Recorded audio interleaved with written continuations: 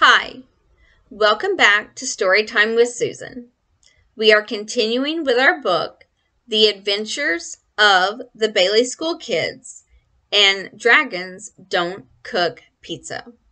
Well, maybe they do, but we'll find out. So let's continue with Chapter 7. Duck! Eddie yelled before Howie could say another word. There goes a wild dragon now. Eddie flapped his hat all around Howie's head before Howie grabbed the dragon hat and glared at Eddie. Go ahead and make jokes.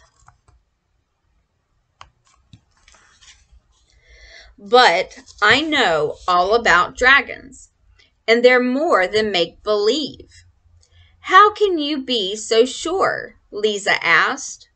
Once, in the days of kings and castles, knights made their fortunes battling fire-breathing monsters. These horrible beasts terrorized people by breathing fire on the crops and eating young girls. Sound like the perfect house pets to me, Eddie said with a grin. Melody jabbed her elbow into Eddie's side, but Howie continued his story. The knights destroyed all the dragons except for one.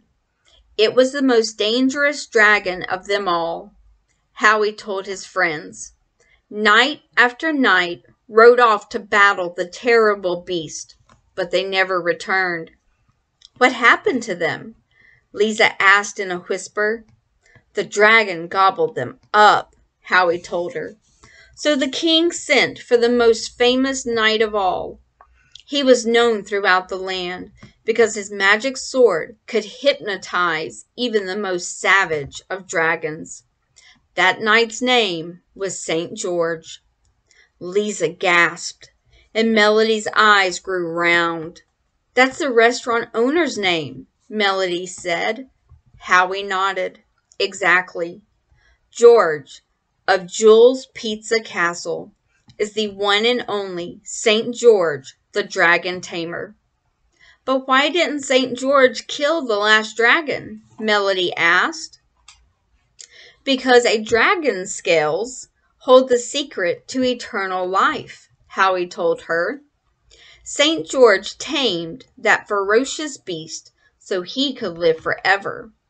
Now he's keeping his fire-breathing dragon captive in Bailey City and using its fire to bake pizza.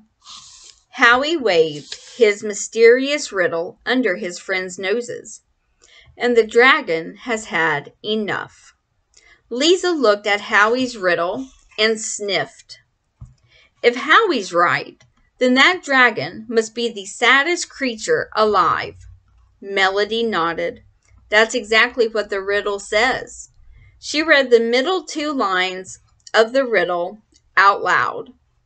Captured sadness, lonely madness. Eddie stood up tall and nodded. It's up to us to free the dragon. Eddie laughed so hard he fell back against the trunk of the giant oak tree. Howie's lost it now, Eddie said.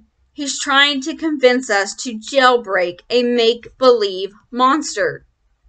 Maybe Eddie's right, Melody said. After all, dragons live in fairy tales, not Bailey City.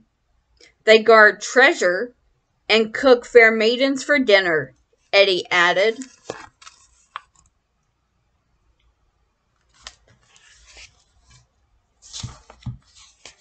Lisa nodded. And I'm pretty sure dragons don't cook pizza, she said. They do if there's a mighty knight waving a magic sword in front of their noses, Howie snapped. Eddie reached out and patted his friend on the back. Don't get mad, Eddie said, but there are no such things as dragons. I say they are, Howie yelled. Eddie stood up straight and rolled his fingers into a tight fist. I say there aren't, Eddie yelled back. Melody stepped between her two friends. There's only one way to prove whether dragons exist, she said. How? Eddie and Howie asked. Meet me here after school, and I'll tell you, she said, but beware. It may be dangerous. Very dangerous.